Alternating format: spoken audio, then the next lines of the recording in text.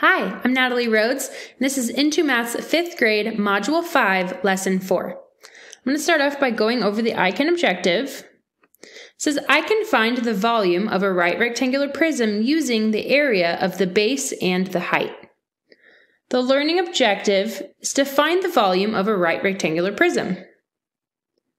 Prior learning from 3rd grade says students expressed areas in square units such as square meters, square inches, and square feet.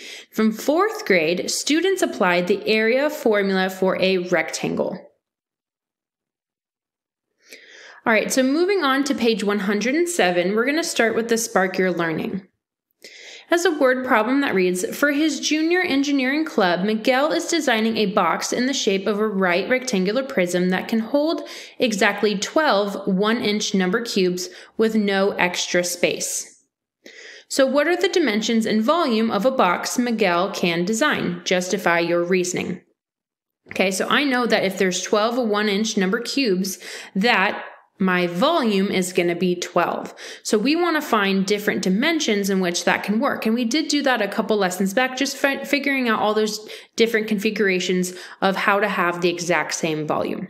Okay. And the one I personally always like to start off with is the easiest one that comes to mind. So if it's 12 high, then the length and the width are just going to be 1. So 12 by 1 by 1 would still give me a volume of 12. Now, if I were to change one of those ones and just move down and make it 2, how would that affect the 12? So if I kept this one and I changed this to 2, then my number would need to be 6, because 6 times 2 times 1 is 12. And if I had 12 high, and now I'm going to have the length be 2, that means I'm going to take half of my 12 and put them next to each other, so now they're only 6 high. All right, if I wanted to move one step further and I wanted 3 rows, so now I'm taking my 12 and now I want 3 rows. So how many tall would it be if I had 3 rows? If I had 12 to begin with and I have 3 rows, now I would have 4 blocks high. So 4 times 3 times 1 is still 12. Okay, and there's one more that I could think of. Instead of just having one long, what if I had it 2 by 2? So the width is 2 and the length is 2, so the base is 4. So what if I had 2 by 2? How tall would they be now? If I had a base of 2 by 2, then the height would have to be 3. So 3 times 2 times 2 is also still 12. So those are my different dimensions, my different configurations for having the same volume of 12 using those blocks. All right, so moving to page 108, the Build Your Understanding, we're going to start with number 1. It says, Naomi works at a health food company. She needs to stack 1-inch protein cubes into a box as shown with no extra space. Okay, so I'm going to have you do 2 questions at a time working through this, and then I'm going to go over those 2, and then I'm going to give you the next 2. All right, so just looking at A and B, A says, what is the area of the base of the box? So you're going to have to use these little brown cubes and figure out the base of the box. You can use the brown cubes, or if you look down inside the box, they're red with little blue outlines that can also be used as the base of the box. Whichever one you want to look at and try to figure out, both are going to be the same answer. And B, what is the volume of one layer of cubes, and explain how you know. All right, so I'm just going to have you do A and B. I'm going to have you hit pause here and go ahead and solve those. All right, coming back. So for A, what is the area of the base of the box? I'm going to go ahead and use the red. So my length here, as it shows, is 4, and my width here is 2. So I know if my length and my width are 4 and 2, 4 times 2 is 8. So the base of my box is going to be 8. The tricky thing here is, what is the area? All right. When I'm finding area, there is no height. Right? It's just length times width. It's 2D. There's only 2 dimensions that I'm looking at. So in this one, it's going to be 8, and the unit here is in inches. So I'm going to do 8 inches, and it's going to be squared. There's a 2 in the exponent because there's only 2 dimensions that I'm looking at, the length and the width. Now that changes a little bit when we move into B. And now it says, what is the volume for 1 layer of cubes? Explain how you know. All right. So if you also put 8, you are correct. However, it changes slightly. So in the cubes, I do have 4, and I do still have 2 here, but I also have another dimension of 1 as the height. So now I'm looking at 3 different dimensions here. So the volume is going to be 8. It's still inches, but now it's going to be cubed. There's going to be a 3 up in the exponent because there's 3 different dimensions that I'm looking at when I'm looking at volume. Okay, and explain how you know. You can just kind of talk about the 3 different parts that you're looking at to find the volume. All right, so now let's jump ahead to C and D and see what those questions are talking about. So in C, it says, how is the volume of the prism different from the area of the base it is sitting on? Okay, and we did just kind of explain that a little bit. And D, as each layer is added on top of the base layer, how does the volume change?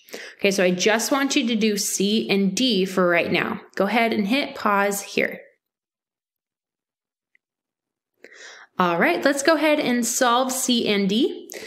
So for C, how is the volume of the prism different from the area of the base it is sitting on? Well, we know that volume has height, right? Volume has height to where the area that it was sitting on is flat. There is no height. It's just the length and the width. So what I'm going to write is volume has height. All right, and then for D, as each layer is added on top of the base layer, how does the volume change?